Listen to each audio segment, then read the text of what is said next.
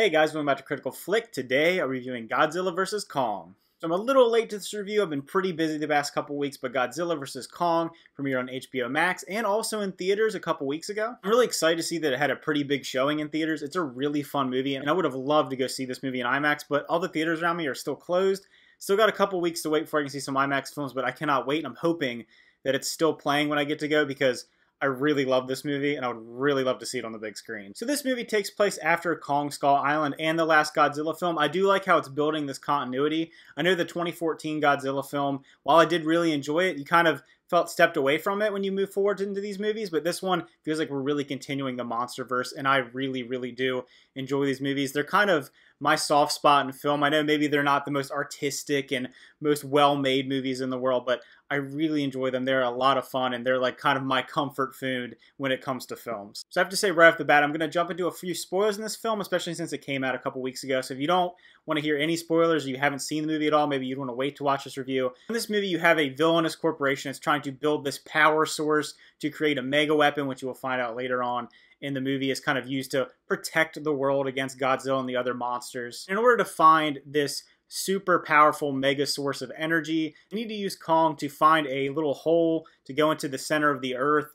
where they're going to find this. It's a little convoluted, it's a little strange, but I think it works out really well, and I think the fact that we have to take Kong off of Skull Island, he's obviously grown much larger, he's much bigger, and it creates this conflict with him and Godzilla because there can only be one apex predator, they're one major king of monsters, so there's some good fight scenes back and forth between Kong and Godzilla, and I think those fight scenes really stand out for me. I was really surprised how they were to use some interesting techniques with filming and making them not just two big monsters smashing into each other. In particular, there's a fight scene early on in the film where Godzilla comes out of the water and he's fighting Kong, who's on an aircraft carrier being transported across the ocean trying to get to the Antarctic to go down into the center of the earth. And I didn't know how they would do it. Having, Godzilla in his element, King Kong completely out of his, how that would work out.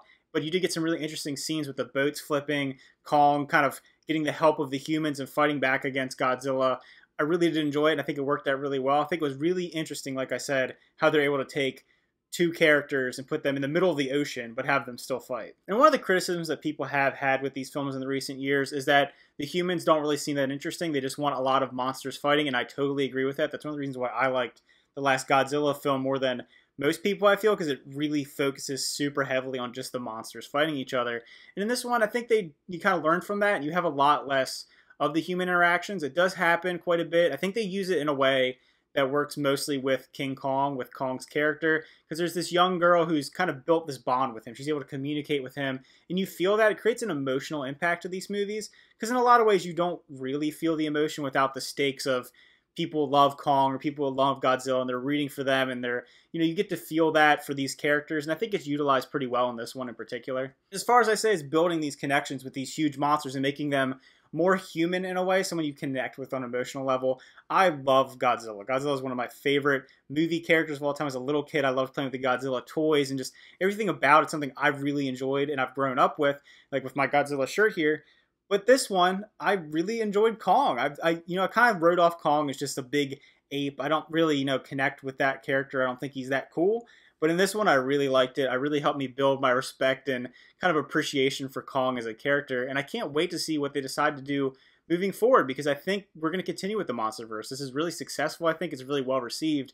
So I like how they built up that character in a way that makes me feel for him, and I can't wait to see where it goes moving forward. As far as the CGI, I think it looks pretty good. There's some moments, especially when it's in broad daylight without any lens flares and kind of have that matte sky against the characters, where it doesn't look amazing, but it still looks really, really good. I think the night shots are fantastic. In particular, there's a fight in Hong Kong with all the neon and Godzilla's lighting up and he's fighting Kong, and you have, him with his big axe and everything. It looks really great. It's everything that I love from these movies. One of the things that didn't really necessarily work for me in the movie is there's like this conspiracy plot line that goes along with Millie Bobby Brown's character, who you saw in the last Godzilla film. It just feels like it's kind of thrown in there to move the story along and kind of get some background for the villain characters, and in particular, kind of the big bad that you'll see later on in the movie, which is, like I said, there's some spoilers, is Mecha Godzilla. I think at this point most people know that. But I get the purpose of it. It's to move the story along. It's to build that little part, that little arc. But I don't know. It's just a bunch of like little kids running around getting themselves in trouble. It felt like kind of the shoehorned in storylines you get in big monster movies where you have to have some kids in peril running around behind the scenes doing things. But I did think the performances were all solid. They weren't horrible. I never felt like anything was too cheesy. Just something that, as someone who loves the big monsters, I don't necessarily need in the film. I will say, before the movie even came out, I kind of knew that it was going to be the predictable Godzilla versus Kong, but then they'll come together at the end because they have to. You can't have these beloved characters kill each other. I do like that, Godzilla did win. I'm sorry for all the Kong fans out there. Godzilla beat him up. Godzilla took him down, but I'm glad they came together, and I can't wait to see, like I said, how it moves going forward. Mechagodzilla, I like the classic look of Mechagodzilla. I mean, I was kind of critical about the look of Godzilla in 2014, but it's grown on me. The original is a little cheesy in my opinion, but I always have a special place for it. But I do think the classic Mechagodzilla is something I really like. So the new take on him, while it is a little more realistic and it is a little interesting, wasn't my favorite thing in the world. But that's a personal thing. I just think it's used well, and I think the fight scenes in particular with him were fantastic. Like I said, I think the choreography and cinematography of these big monsters fighting in the city is done well. It can be really messy, but I think in this movie in particular, it's nice looking. It doesn't look too messy, like I said. And that all being said, I think the cinematography's solid. I think these movies always have pretty good cinematography. And one of the things that I enjoyed about the last Godzilla film, which they utilize a little less in this one, but to an extent, is the perspective shot. So when you're overhead, you get the helicopter shots, kind of seeing the big monsters wide up. You zoom in on them and you're kind of on their level. And then you get some shots from down low, the pandemonium, the destruction of what's happening. And I think it's something they could really utilize. And I thought they did in the last film, not so much in this one. But it almost has that Cloverfield effect where you're down low. It's just so hectic and these monsters are humongous. And it just creates that forced perspective of how incredible and powerful these monsters are. So if I were to rate Godzilla vs. Kong, I would give it an 8 out of 10. Really enjoyed it. I liked it as much as the last Godzilla film. I liked it a little more than Kong Skull Island. And like I said, cannot wait to see where it goes moving forward. And if you enjoyed Godzilla vs. Kong, let me know what you thought about it. It's been a couple weeks now. I've watched it actually twice now. It still holds up, still really fun. Not one of those disposable movies like, oh, that was fun, but I don't know if I ever watch it again. I could revisit this movie multiple times. So again, thanks for watching. Remember to like and subscribe. Leave those comments down below, and see you guys next time.